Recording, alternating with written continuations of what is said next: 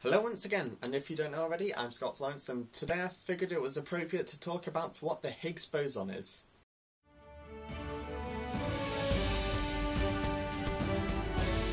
I really need to work out a way to shorten that intro, but until then I'm just going to be cutting it off. Now basically what the Higgs boson is it's a particle that is responsible for giving everything mass. Now before I go into more detail about what the Higgs boson is, I'm going to have to talk to you about the other types of fields. Now we're already aware of many of the different types of fields. You've probably said the magnetic field many times in your life, or if you're a fan of string theory, the electromagnetic tensor.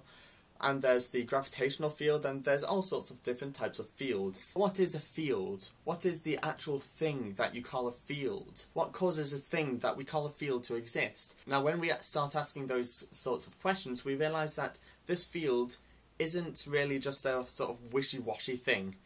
What it is it's particles. More specifically, the field is quantized, basically meaning that it comes in packets of energy, which we call bosons. And there's different bosons for each of the different types of field. For the weak force, there's the W and Z bosons. For the strong force, there's the gluons. For the electromagnetic field, there's the photons. And for gravity, there may be gravitons, but we don't know that for certain yet, because all of the previous ones, other than gravitons, have been discovered. Now perhaps what you're currently thinking of as these bosons as little particles that are just floating around the place. And that's not entirely correct. They're actually virtual particles, and what I mean by that is they're constantly popping in and out of existence, and the greater density of these virtual particles that there are means the greater the force that is exerted on another object. Now you may be wondering, why is this relevant? Now this is relevant because the Higgs field was theorized by three different groups of people. Now within these three groups of people there was Peter Higgs, Francois Englert,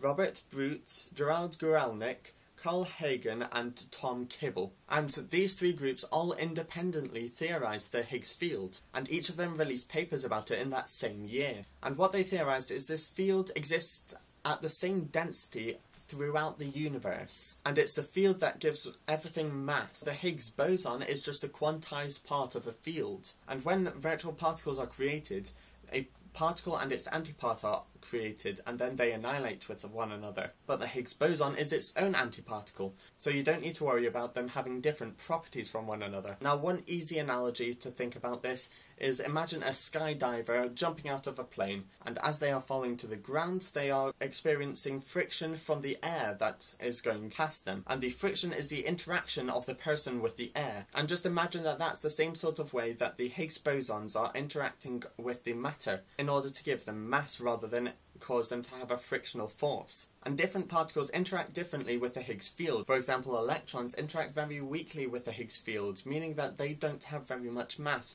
whereas tau quarks are the massive quarks, and they interact very strongly with the Higgs field, meaning that they have lots of mass, especially compared to the electron. That's all for now, and thanks for watching. Remember to check on this channel on Wednesday, because I should be releasing a video about what CERN have been saying about the Higgs boson on their live stream, where they should be saying whether it has or has not been discovered and why. So I will be giving an overview about that. If you're viewing this from after that day, click here to go to that video. And if you want to see my last video about the Higgs boson announcement to come, and also some planets that should not exist, you can just click over there. Anyway, thanks for watching, and I will see you on Wednesday.